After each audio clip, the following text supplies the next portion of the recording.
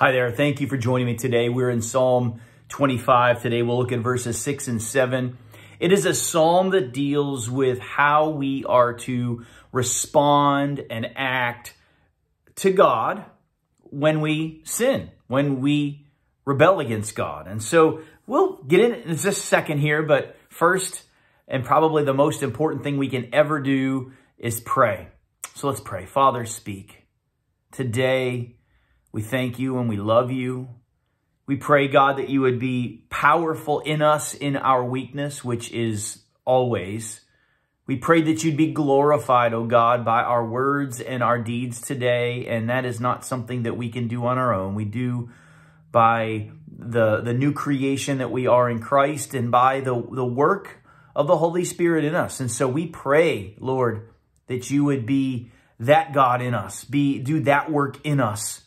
And do it, Lord, for your benefit, for your joy, for your praise. We pray in Jesus' name. Amen.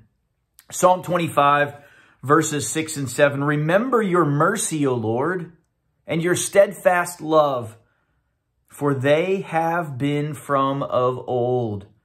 Remember not the sins of my youth or my transgressions. According to your steadfast love, remember me. For the sake of your goodness, O Lord, remember.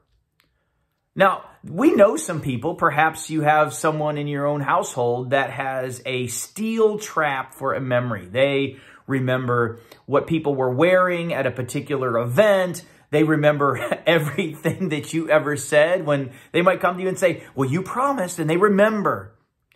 And that's a huge gift, but it's also not always a blessing because they can call us out, right? They can point out things that we've done that we have long forgotten or have wanted to long forget.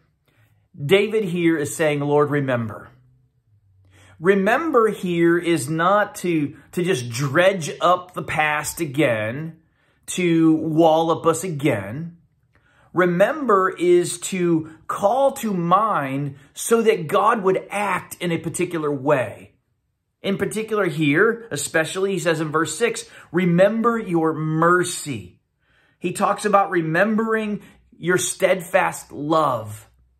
He's saying, God, you have vowed to be a God who forgives through the means of sacrifice and ultimately through the sacrifice of the Savior, Jesus Christ.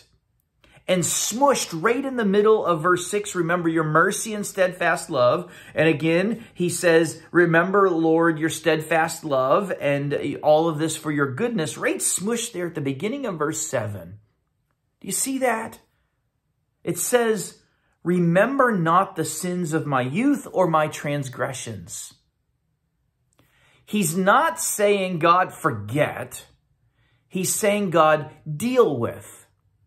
Don't hold me accountable any longer to the guilt of the things that I have done in the past, that I have asked for forgiveness for, that I've repented of. And don't hold me guilty to the things that I'm doing right now, God, that I seek your pardon and your mercy.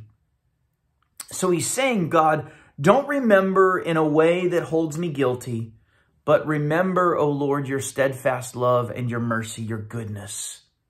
And David is not trying to get God to do something that on his own God doesn't do. God is a God of mercy. God is a God of grace, as well as a God of holiness and righteousness and absolute holy moral perfection. But ultimately, this is a prophecy ultimately fulfilled in Christ, whereby we ask God to remember us in Christ. That we are clothed by faith because of God's grace in Christ. We're covered in the righteousness of Christ. And so God doesn't see us in faith. When we have a relationship with God by faith in Jesus Christ, God doesn't see us just as ourselves. God doesn't just see Steve, but he sees Steve through the perfection of Christ. David is saying, remember, Lord, remember your steadfast love, your amazing and abundant mercy, your goodness, O God. Remember so that you could act and work toward me in a way that is reflective of your goodness and your kindness. we have one great choice: to be accepted by God and thereby seen by God in Christ, or on our own. And as we are on our own apart from Christ, we bear the guilt and the consequences of our rebellion. But in Christ alone, we will benefit and be blessed by the steadfast love of God, the unending love of God, and the amazing mercy and grace of God. Call upon Jesus, that you would be those clothed and covered in Christ. I'll see you again tomorrow.